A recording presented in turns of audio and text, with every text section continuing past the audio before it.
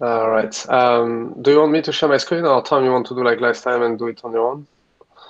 No, I mean you go for it, Cyril. I like your new haircut, by the way, Cyril. Yeah, thank you. When are you getting it finished? That's not kind. Oh, I'm sorry. It looks very nice. I'm going to share the screen. One sec.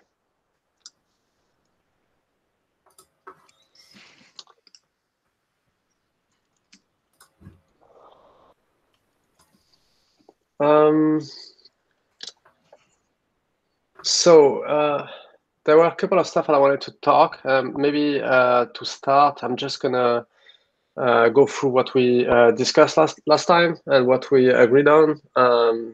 So the first thing we discussed and agreed on was that we will use type for log aggregation, well, log operation, sorry, and we're going to use function for metric. So the first function that transform logs into metric will be, the first operator will be a function. And so we already have this for rate, average over time, and the current supported operator.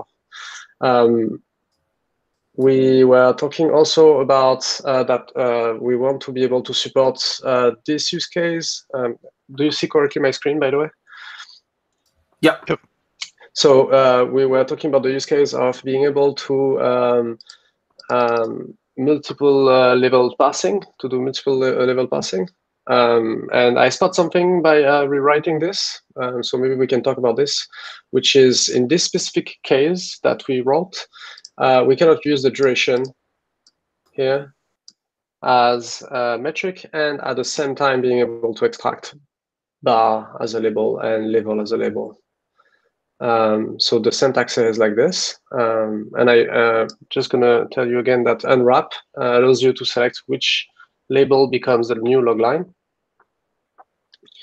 And in this case, if I unwrap the message to be able to extract a new label, then I cannot really, well, technically I could do another, actually that's wrong. I'm actually wrong here. I could do another unwrap here if I want to. Yeah, I think the duration. Yeah, exactly. I could do that. Yeah. Okay, so that's fine. It's going to be if there's like naming conflicts, like if the two levels of unwrapping collide in the namespace, but we have to do like a Prometheus like style, like original. What's it? I forgot what the keyword they're using. Prometheus is exported. Yeah, exported. Yeah. Yeah. Okay. We were also talking about filter, so it sounds like everyone was agreeing that we want to support filtering on extracted label, and we really stopped there. We didn't really had a new syntax for that, and that's pretty much what we discussed last time. So there's one thing that I wanted to start discussing before looking at the filtering, which was something we didn't discuss, is the regex one, for instance, has explicit label names when you extract, but the log format or the JSON won't have, well, could have non-explicit. So you could technically extract a lot of label, and maybe you don't want. And we didn't talk about how can we limit the labels that we want to extract. In the scratch pads that we had, we were talking about, so I'm talking about this kind of example here, where log format here is basically extracting all the possible keys of the log format.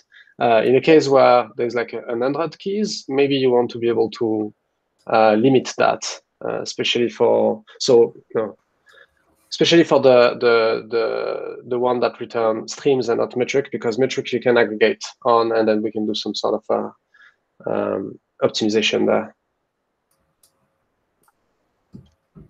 So I think we were talking about maybe, so that's more for data into label. Yeah, that's something else. So yeah, I wanted to talk about what's your feeling about this? Like, should we allow to select only a couple of key to be extracted in case there is too many of them? Definitively, Ed suggested that we're going to return an error if there is like too many.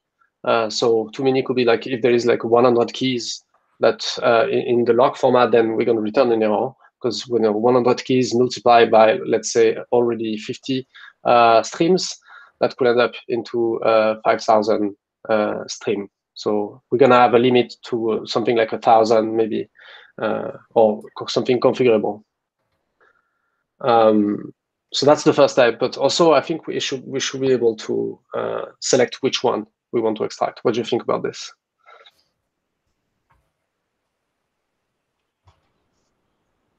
Yeah, actually, I guess I maybe even assumed that we'd be able to do that, right? Like have after log format some comma separated list of keys that you could extract. I think by default, what you have where it just matches everything makes sense, but some limit on that for someone that has I don't know, 100 entries or something. You can error on that, and then they'd have to go back in and pick what's important to them. Yeah. So how should this look like?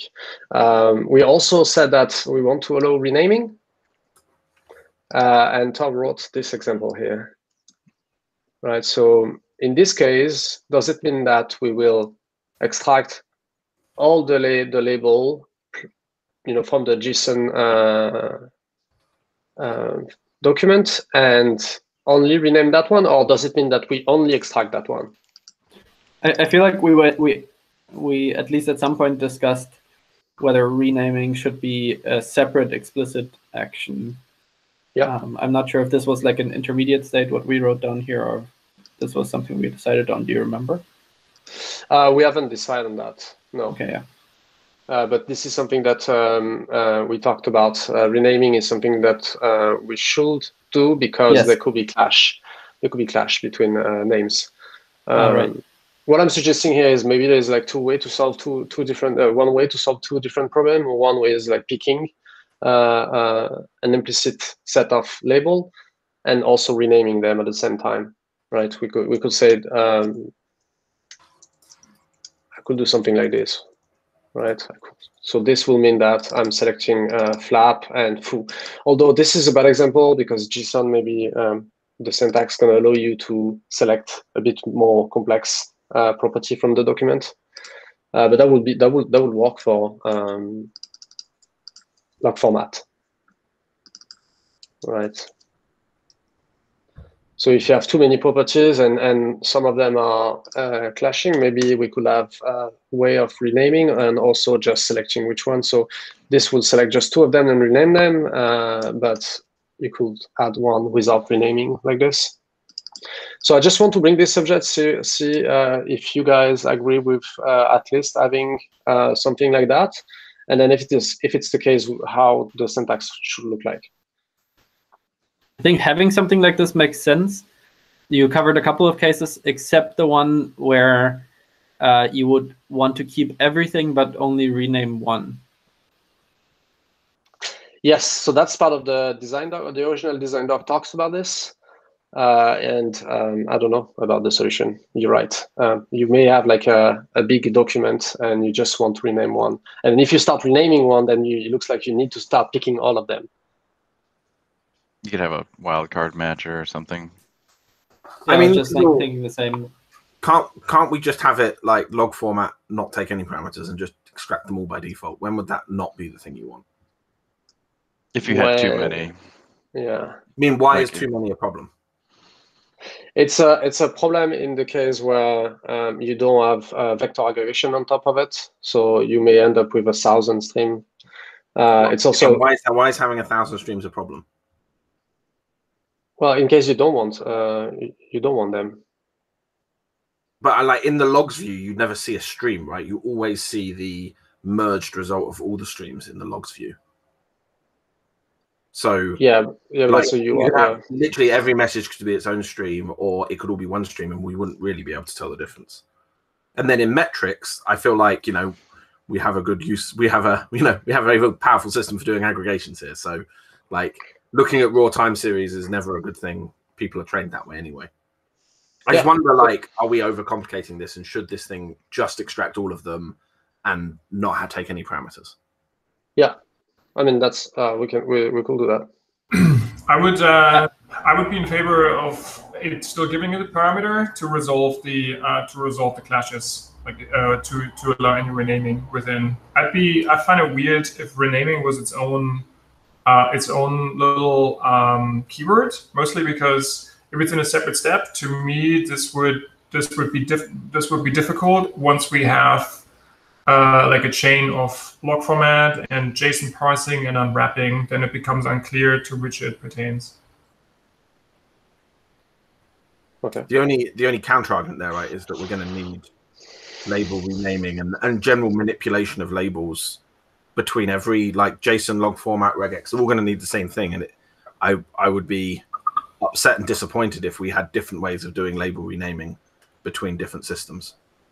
And, like, you know, the argument for it being a separate, like, label join style thing is what happens if I want to take a label I've extracted from log format and a label I've extracted from JSON and combine them. And it's like Prometheus. So there's three arguments why it can be separate. I don't understand the use case for combining some. I also don't see how the extraction will be different because they're all keyword based. Like, right? It's like you just give it a different key. You say this key maps to this key now. Yeah, I mean, what you were saying there is that they should take the same relabeling format. Log format, JSON, and regex should all take the same relabeling format. Yeah. I mean, I don't know. I mean, I agree. The argument, I don't have a use case for joining between different, like, log format and JSON extracted labels. That's just a hypothetical. I mean, so if selecting just a subset of label is not really important, then maybe we can introduce this feature later. Because there's another problem. Yeah, sorry. All I'm saying here is let's not do this ever. I'm saying let's not do this now. Well, we can skip this for the first version. Another problem with being able to relabel, for instance, is the JSON.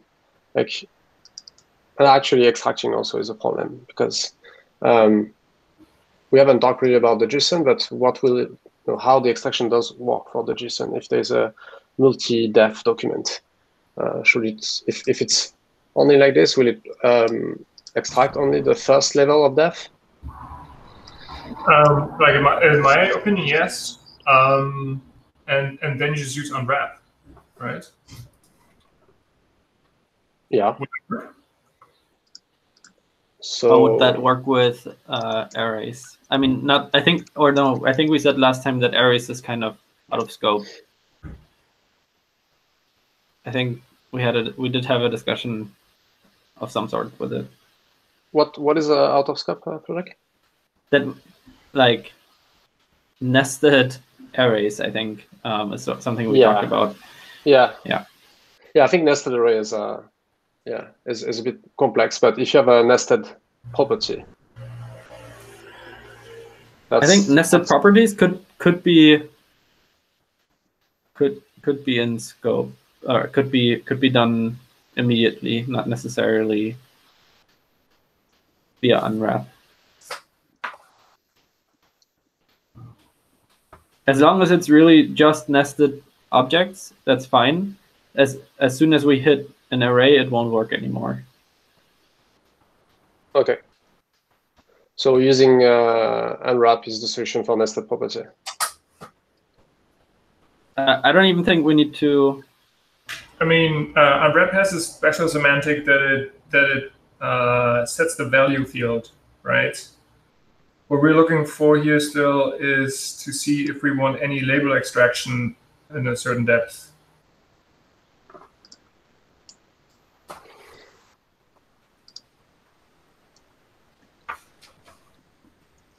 So maybe that was a good picture, that unwrap comment. I think that could be pretty common, actually, if you have an object that has, I don't know, a status code that's like 2 levels deep. The big use case for this is the Kubernetes events, right? And they're incredibly multi-nested. Yeah, I can maybe get one of them right now. The challenge with treating it as a as a chain set of unwraps to unpick like values further down, is you can't unpick two different branches, right? Yeah. I think you need like a path access syntax anyway, like we did with the flap equals flip.flop. So maybe that was maybe the unwrapping then doesn't work, and maybe having this path syntax, map it onto just top level fields. Maybe that's the way forward.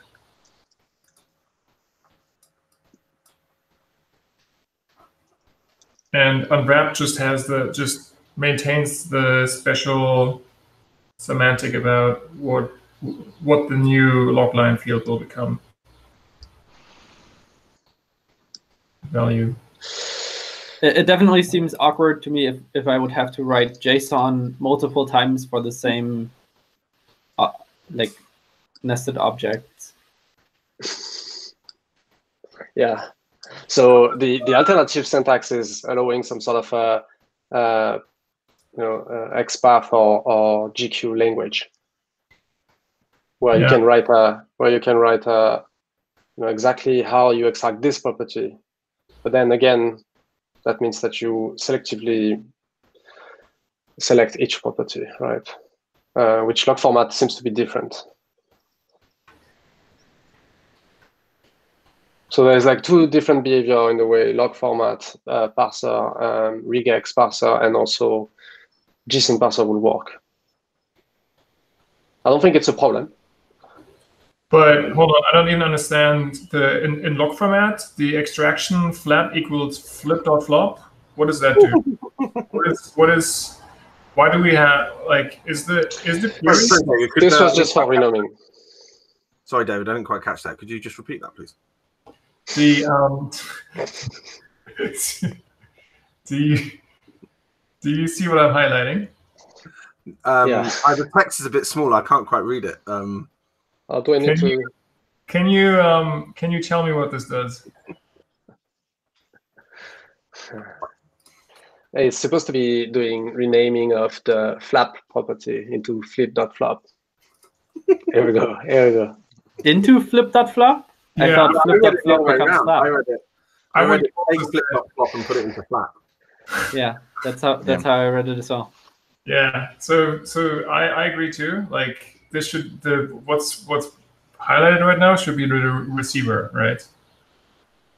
And flip.flop seems like an access pattern, which in log format we don't have, right? Log format is a single level key value, right? Like unless Ed, we've had this in English, French, and German accents. Could we just have this in an American flip.flop? Yeah, I think your point's right, David. Like there's no dot in log format. Yeah, it right, would just be yeah. flap equals flop or flap equals flip. And all right, we'll have fun here. Where this is clashing now is what is this one up here? Can you scroll it up? Yeah. That was the old way of saying which label will become the value for the metric. We finally decide that the metric will always be the log line. So the log line itself needs to be parsable float. So and you're going to use unwrap for that. Okay, cool. So this is we just need to remove that one. Cool, but then the interesting, like in my eyes, the interesting thing here would be this sort of pattern, right? Where you're saying I'm accessing multiple paths in the JSON tree, and they're gonna land in these top level fields. Yeah. Which I just pasted a big example of what we want to cover, and we already have an issue for that, which is the event router, which has a very and then complex. Semantically, here we're saying we do want buzz, right? Does this also mean here we're only extracting flip flop and bar buzz? Well, that's what I was saying. Is for the JSON. if we go down the road of using a format, using a language to extract, we don't really have a choice. You need to be explicit about each property you need to extract. Okay, so we want to distinguish between either everything or only the ones that we select, right? Yeah. Let's sum up the issue here.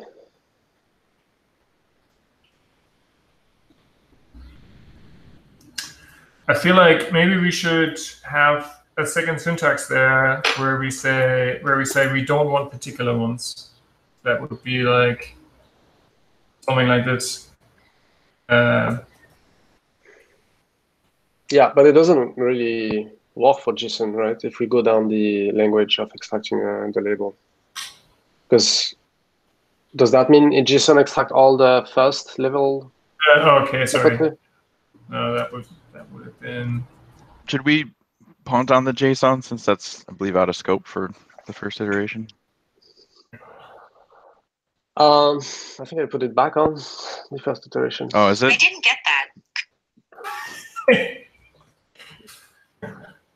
Yeah. Okay, if it's back in scope, then I hadn't. I would pick something like this where it says extract everything except these. Yeah. And then if you need to escape, exclamation mark. Yeah. I don't know. But that's, yeah. I just want to be clear because this makes no sense. I'm going to remove this buzz here. That's I'm still pretty keen on not having any of this, by the way, and having it as a separate, very explicit step, because this is kind of reading this and I'm like, does that mean I'm only extracting these labels? What happens to the other labels? Like, it's just okay. Yeah. So should we remove JSON then from the first iteration? Let's just write this down. I just want to see how it feels. Yeah, let's do some product here. So let's see how this. So this would be, and then this would be this. Where are we all writing? Oh, here we are. We'll rename. Yeah, replace, rename, join, whatever you want to call it.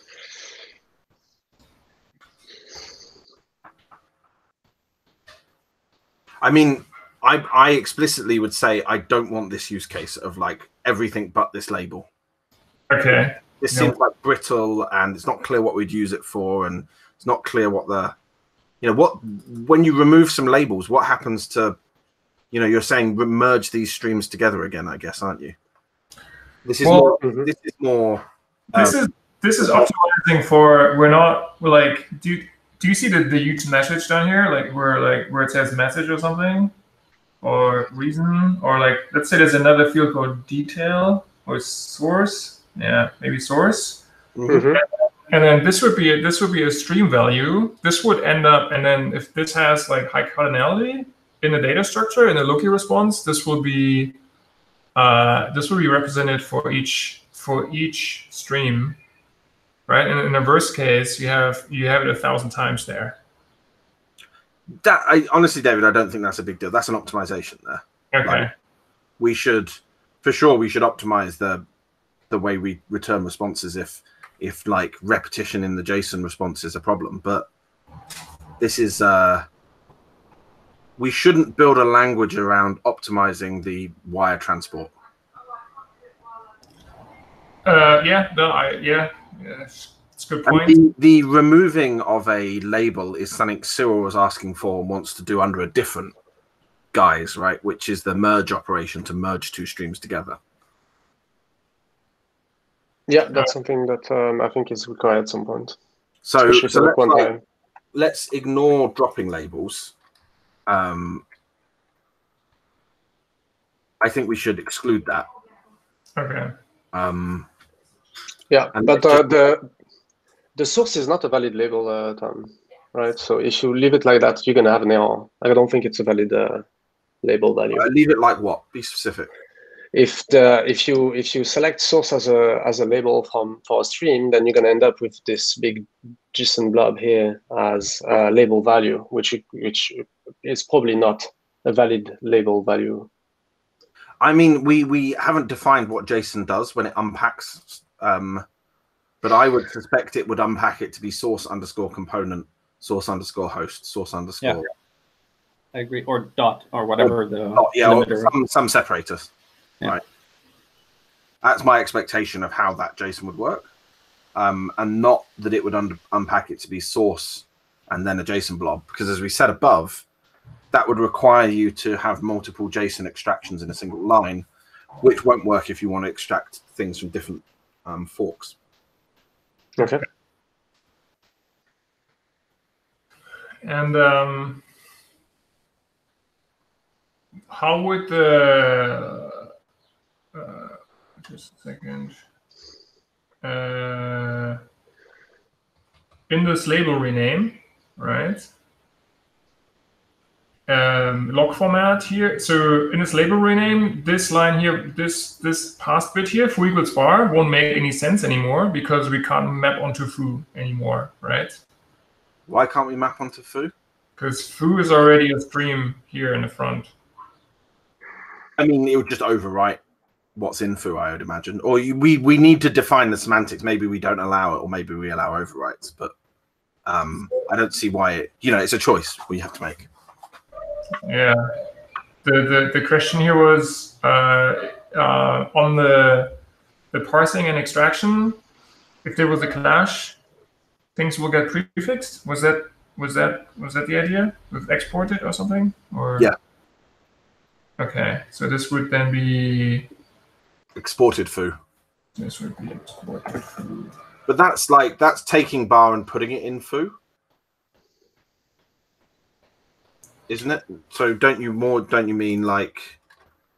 I guess we got to write it. I guess we should sort of write. Yeah. Okay. Yes. Yeah. So that's taking foo from the message, putting it into the foo label. Well, it's taking foo from the exported foo label and putting it in the foo label. Yeah. There's no messages. There's only labels. Well, yeah. At that point, yes. I mean, there used to be before the log format step, right? Well, this came out of the log formatting. Yes, the log format took the value and converted it into labels. Yeah. Okay. Yeah. I mean, if we have this sort of safety net there, then I'm happy with it being a separate step. Okay. I just feel like a bit annoyed about it that I can't do it in the same thing, because I feel like I'm doing this label extraction. I might as well give it some hints on what to do in a single step. But I mean, that's like a query planner can optimize that away later, right? Yeah.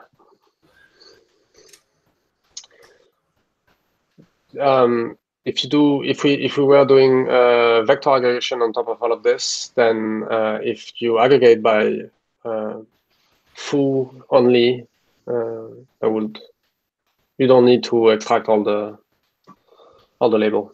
Yeah. I don't know if that's what you were. So I have to go, by the way.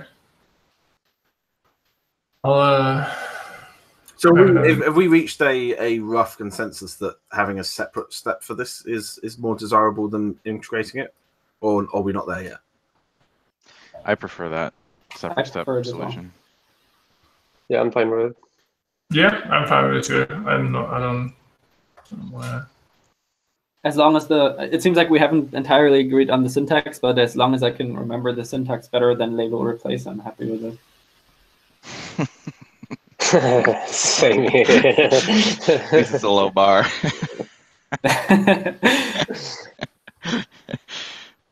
on.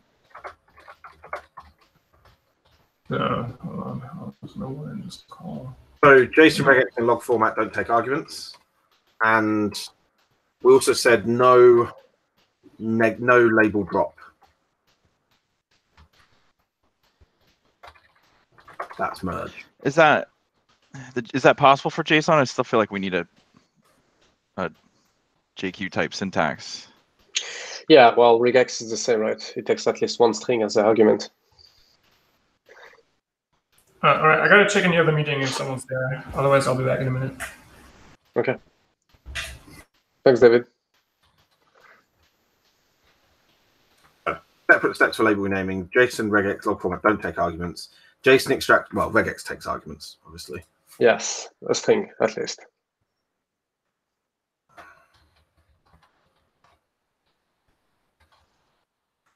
JSON extracts labels to foo.bar.baz all with underscores. I'm not particularly picky on which one. I mean, underscores might be easier to parse. I think people just may be more familiar with dots from the JQ. Yeah. Underscores is shift underscore on most keyboards, so it might be a reason to use dots. And we're not going to do a label drop. So What would you be worried about command? What's that, Tom? What should we call the label munge command? What is its purpose? Purpose is to rename, maybe to join labels, maybe to format labels. You know, should it be label fumped? Log fumped, label fumped. Label fumped like takes like string substitutions and assigns them into other labels.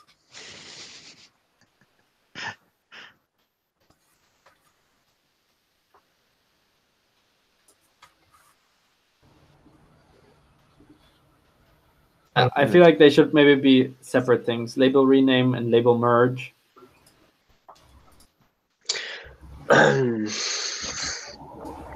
Yeah, I'm wondering why it cannot be renamed also for the JSON. Like, why do we... If the name is having a dot notation and you want to remove that dot, why can we just reuse the label underscore rename operator? You can. So I don't understand the label mange. I mean, I'm just what is this function and what does it do? Is it going to only do renaming, or is it going to support merging, joining of labels, or is it going to support arbitrary formatting of labels?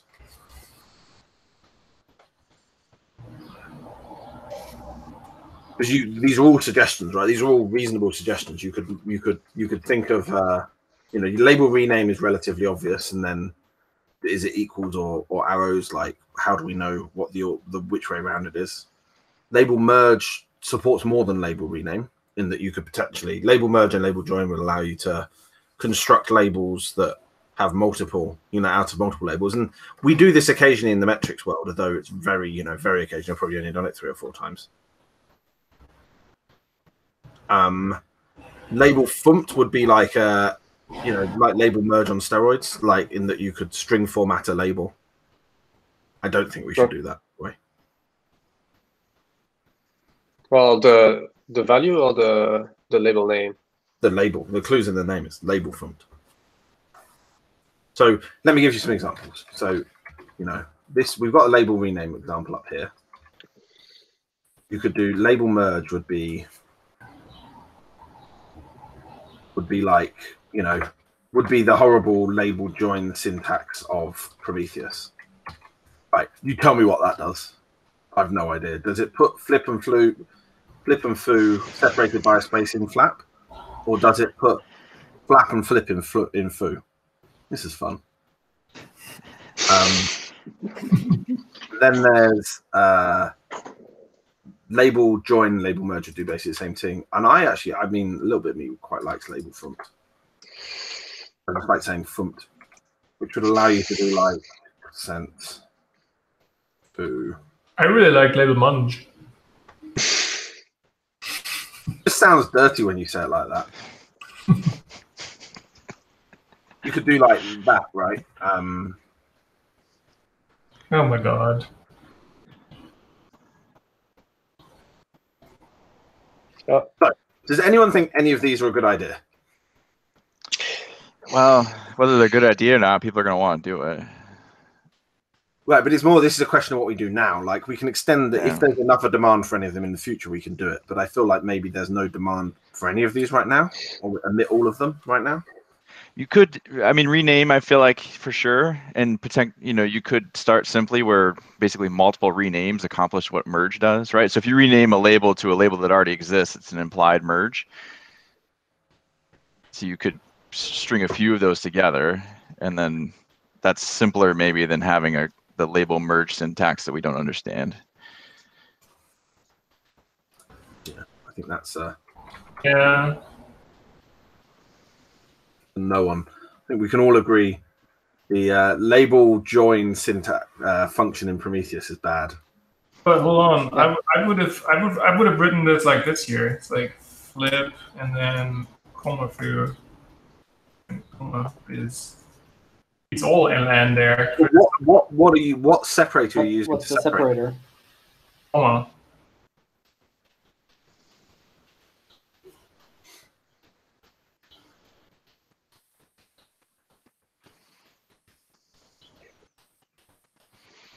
Merge doesn't seem to make any sense to me. Look like compared to label FMT. Okay. You like Y3D printed? Yeah. But what does lab FMT do? Label FMT. Lab. No, I'm not. It definitely says lab. So I really don't understand. Is it merging or is it just producing a second label and then? Well, I mean, this would be. I'm confused too. This would be taking what's in foo bar and putting it in foo again. So that would be overwrite. But this would just be producing another label that contains a format of foo and I guess bar is. So you're just going to attach another label on both of those streams. That's what that's doing. But there's we don't know how many streams are there, right, David? So there could be 100 streams here. There could be one. Yeah. But we're going to take the foo and flap labels and put them in flip, and then we're going to do a sum by flip, right? Which will effectively drop the foo and flap ones. Yeah, but okay, yeah. Yeah, okay, I see. Yeah, that's actually, I think that's kind of nice to do that. If you put it like that. It combines merge with the question of the separator. It's much easier to read and it's much more powerful because you could put, I mean, it's a fake merge because it's not merging. You're just applying labels to a bunch of streams. They just happen to be the same labels, so you can later aggregate it on top of it. Yeah, and you could, if you had like pod name, you could write, Kubernetes pod, right? You can put text in there yourself because it's just a string format. Yeah, I would imagine if you take the Kubernetes example, it would probably more often than not be namespace / pod, right? Yeah, for instance. All right, so everyone's agreeing we need some sort of function like that where you can do some sort of magic. I don't think we're agreeing we need it. I think we're just understanding that it's possible. No, this is awesome. What's nice like looking at all of these, I think I would argue even that like maybe if we would introduce any of these, only FMT label FMT I think would be the thing I start with. I was gonna say, how is this not covered by label rename itself? Like why don't we just apply that same key value syntax up there? Well, no. Do we even need label rename? Oh, I see. You're suggesting label font or label rename, whatever it becomes like. I mean, it does the same thing, right? You just added a templating logic in the value formatting. So you could support a string or a non-string, which is another label name.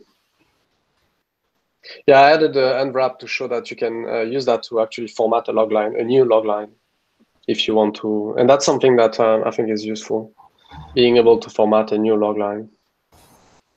In some cases, especially the cases where you have a big JSON blob and you just want to see a couple of properties. So being able to use a format on a label and then use that label as a log line is very powerful.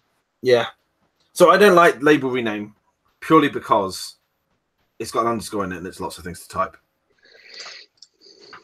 But where's your love to Prometheus keywords here? Because We're in the log language here. Like we're not. All right. I accept it. Yeah, and if you take out that second L, it saves another letter too. Is it a label? Yeah, label. No underscore. We've No called it underscore? format, so it should be LBL font, right? There you go. Should be LDF format or IBL Infinity? I wouldn't mind writing out format either here, but Yeah, no, you're right. That's probably, if anything's taught us, like abbreviations are bad, especially to, I guess, the non-native English speakers as well. Might be harder. Yeah. But now you can't call it FIMT anymore. I do like saying FUMT. I'm going to include it just for you. pronounced like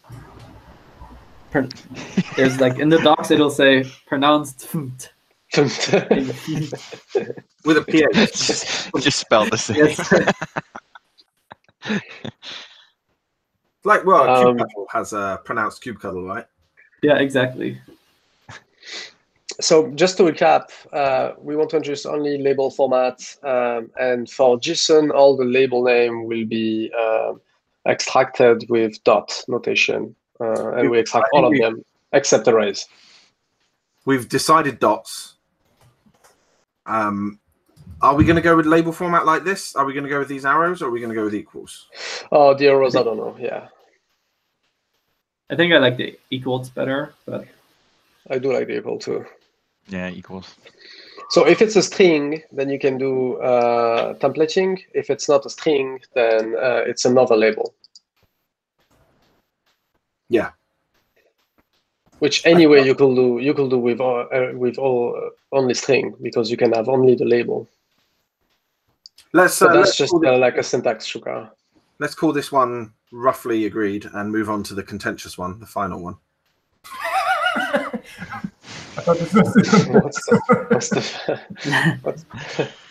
What's the final one? Omit all. We're going to do filtering. Filtering. Oh my god. Yeah. So I gave a proposition. I gave a proposition from my last PR. I don't know if you have time to look at it. I haven't. No, I haven't. Sorry. What's the? Sorry, I'm just gonna. Yeah. So I use the operator filter. Here's an example. Let's take that back into the document. So I really, really dislike that we now have another syntax for doing filtering on labels. I agree. I really like to have our label matching syntax, but the part that I'm not sure about is like this greater than or less than. Like introducing that construct into the existing label matcher feels sort of just as weird and dangerous to me as adding another keyword. And this is because we want to only look for slow requests, right? So this is a hard requirement. Yeah.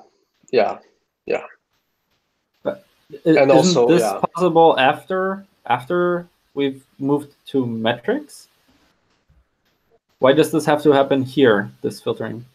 Well, because when you do metrics, you don't have logs, and there's maybe more content attached to the log, like a trace ID that you want to be able to see. So yeah, let's just hear out hear that out, because you might be able to do something like unwrap latency unwarp. Unwarp. Oh, I like it. No, or what keyword have we got for kind of turn this into a time series where latency value, I think, is what we said. Although we didn't really. No, we said that we don't need one, that the unwrap is going to be enough, and we said that we're going to do like an operation on it, something like that. Then, so if you have unwrap, so that's the syntax we were talking about. But like this is unwrap is going to make the value still be a string, isn't it? Yeah, but the fact that you have this, so the first function that that you use will transform the log line into a metric. That's the last thing we said last time. I feel like there's a different. I feel like I might mean there's a bit of magic going on here. There's an implicit conversion between a string value and a time value, and a value, a number value. I'm not entirely sure we actually landed on it. I think we still have some notes up there that suggested using the value function. Let's just, for the sake of argument, let's do the value function. But this is now a time series.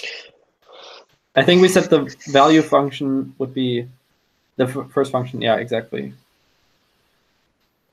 So even without latency, just JSON.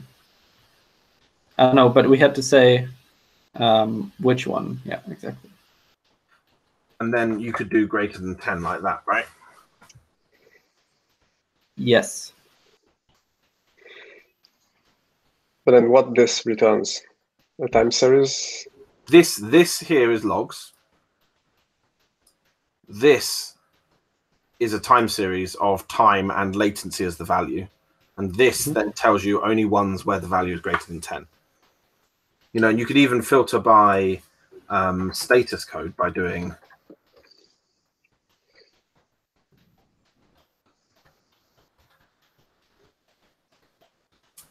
let's say we're looking for slow but successful queries. Yeah, but how do I see the trace ID of those slow queries? It's going to be in a label. It's going to be in a label of the value, a label of that time series. This is going to get you one time series per request, basically. Per log line. Per log line. It's my assumption is per request. Yeah. So the question that I have with this, because I like, but like, how would you turn that back into a query to actually see the log line if you wanted? I guess you kind of can't, right? Like you're just going to have to look at all the labels to. You kind of like. I realize I'm overloading the word, but like you unwrap it, right? You rewrap it. You wrap it. So the reason I like that filter latency greater than 10 is there's just a lot of cases where just reading the log line is really handy, right? Like there's a lot of context. It's already formatted in a way I can read. Just show me the 30 slowest. No, you're right, Ed. Like that's definitely a problem with this approach, right? The thing we've got to weigh is we've managed to achieve here a solution to that problem without introducing any more keywords. Yeah. Mm-hmm. But I mean, so back to where this is being produced into time series. You're saying there's a JSON property with high cardinality, and they all produce their own time series. Then this will be one data point, right? If there's a trace ID in a label, then effectively every log line will be its own time series. Yeah, but with just one data point. With a single data point, yeah. Okay, so you sort of have to plot this in a scatter plot or something. Otherwise, this is going to be totally pointless to look at. Mm-hmm. Yeah, you're effectively going to get a list of events. Yeah, but they are data points, so unreadable, difficult to read. Right, I mean, it's like, again, let's not let the JSON response from the Loki API, like we can figure out ways of presenting this nicely. No, but it's not just about the response. The log line has disappeared. The log line is just in the labels now because we logged it. Yeah. The log line was, well, let's call this log format instead of JSON. I'm just saying in terms of like Grafana displaying this will be as many like single data points as there were trace IDs, right? Correct. This will be as many series as there were trace IDs, which is as many series as there were requests. With each of them possibly only having one data point. I mean, the way I would construct this in the backend that there would be a limit on the number of series we could return. Okay. Right? This query would fail unless you narrowed the time range down or made the filter big enough so that it was reasonable to display it. Yeah, or you like omit the field trace ID via some other function. I mean, you want the trace ID, right? Because we're trying to find the trace ID for a slow query. Oh, I see. Yeah. Okay.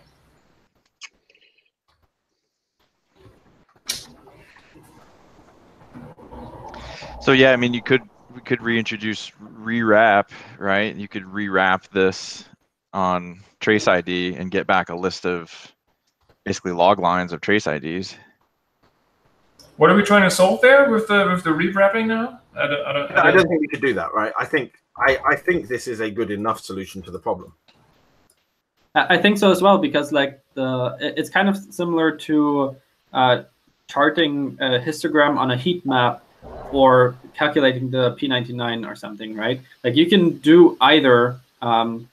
The P99 is something you would probably do first, and then you look at it on a heat map or something. And you can do the same thing here, right? Like you first see that there are these values or how many values there are of this kind, and then you kind of remove this and find the actual log line and a trace ID.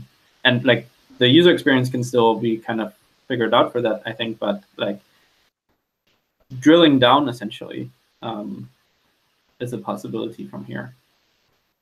I think it's a lot simpler to do filter latency greater than 10 and easier to just be able to immediately see log lines that.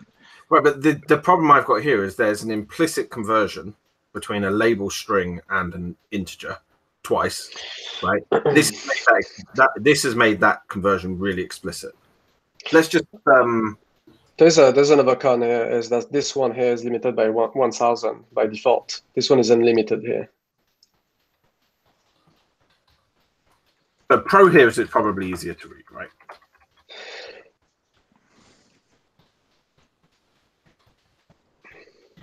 Well, it's also easy to build the query as you go, because it's limited by 1000 results. Right. So the first time you get way more and there's nothing that you want, but as soon as you enter latency bigger than 10, you get another 1000, which is all the one that you want. The value one here is going to return you so many time series if you have a high throughput logger. I mean, yeah, here I think that we would have, if we went down this path, we would have to say, metrics expressions coming out of Loki can't return more than 1,000 time series. We'd have to just put that limit in, right? Well, yeah, sample, not just time series, right? It's also sample. No, I mean time series there. You could have a time series with 1,000 samples in each. That's not a particularly big time series. Yeah.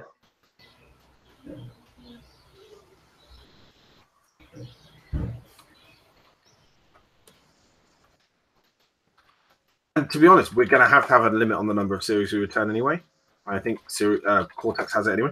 It's just like when people do silly queries that return 1 million series, they would rather find out quickly than break everything. Yeah.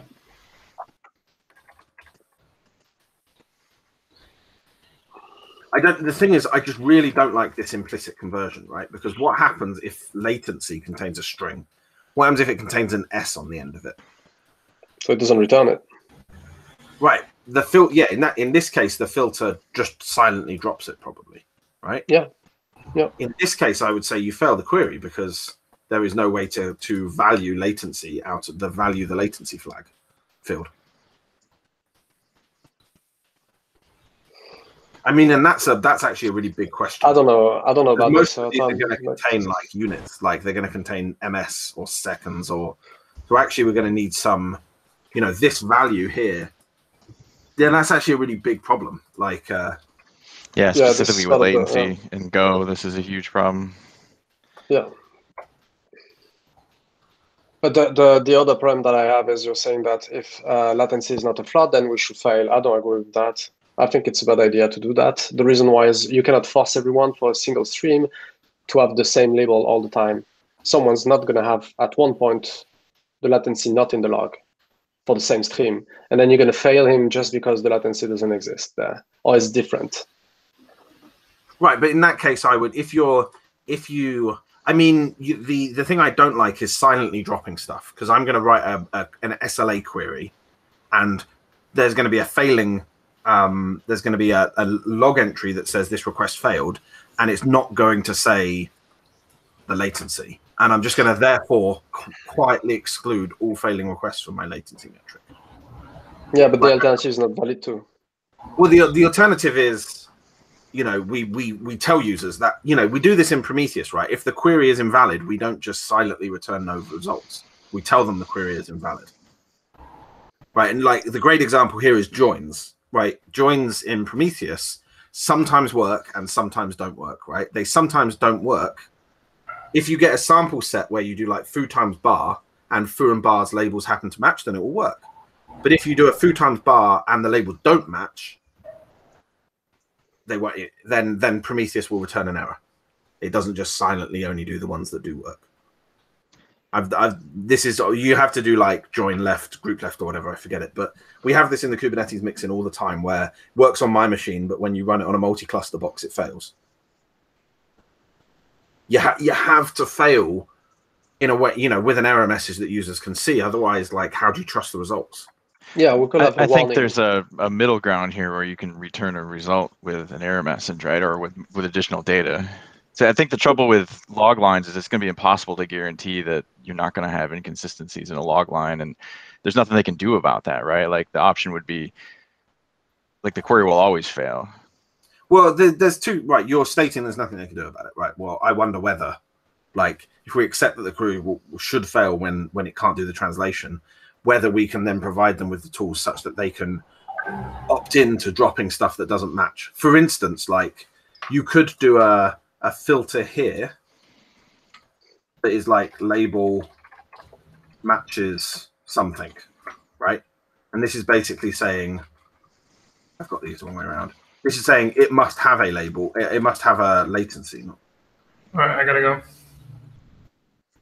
You see, David? This would say like, I only want to return things with a latency, right? You could even, you know, if you know you've got if someone's emitted latency values of like, I'm a teapot, you could say, you know, latency is not.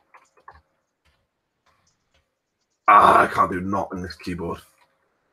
There it is. Not, you know, teapot. You know, you give them the tools to filter out the bad values, but they have to opt into that process.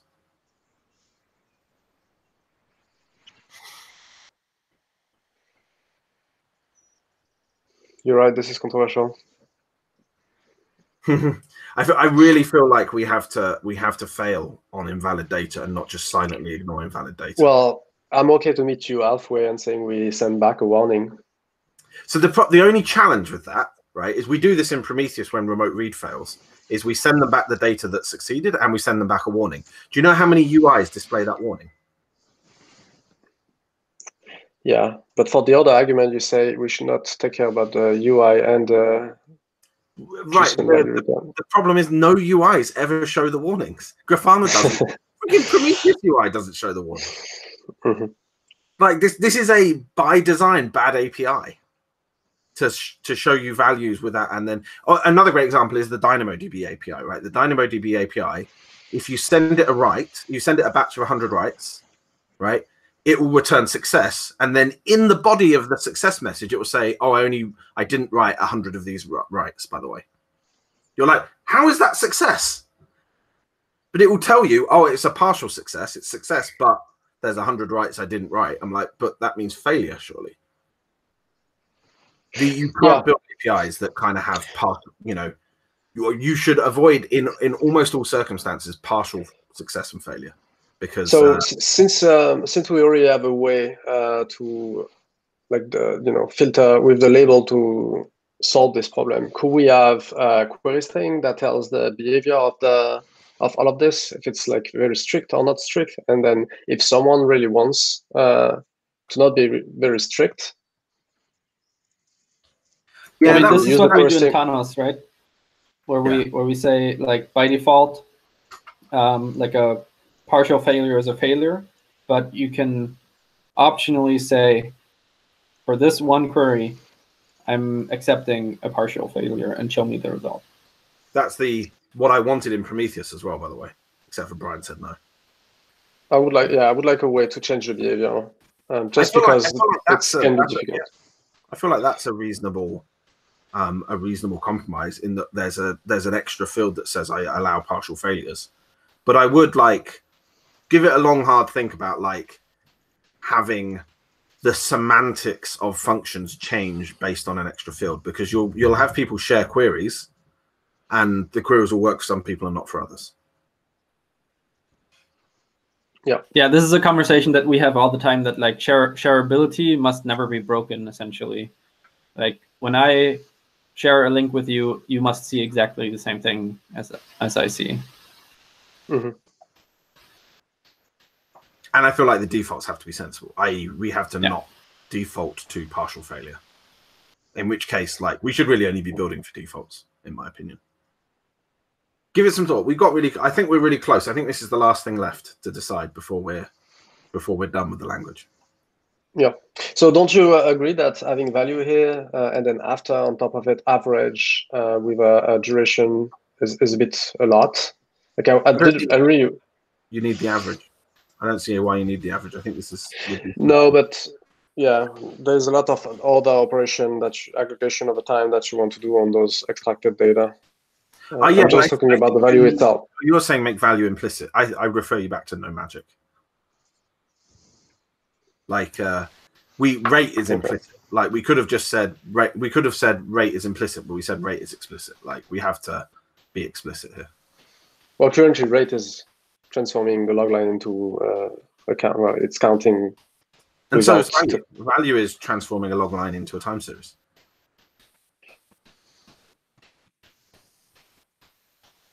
Yeah, but the rate is an aggregation of a range, not a transformation of a time series.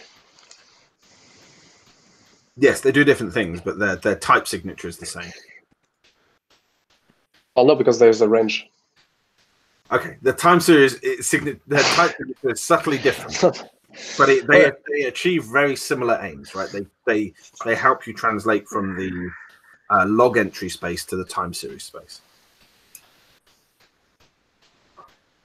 And there's really only 2/3 functions that allow you to do that: value, rate, count. I think, right? Well, yeah, there's byte also now. Okay, value, rate. Yeah, there's a very small number that allow you to move between these. There's 4 of them currently. What's the what? So rate, count, bytes. Byte over time. Okay, bytes and bytes over time seem like a sum over time type thing. And we're suggesting our value. But I've got to run. I'm 5 minutes late for my next one. Sorry. Yeah. Cheers, guys. Okay. See ya. See ya. See ya. Thanks, All right. everyone.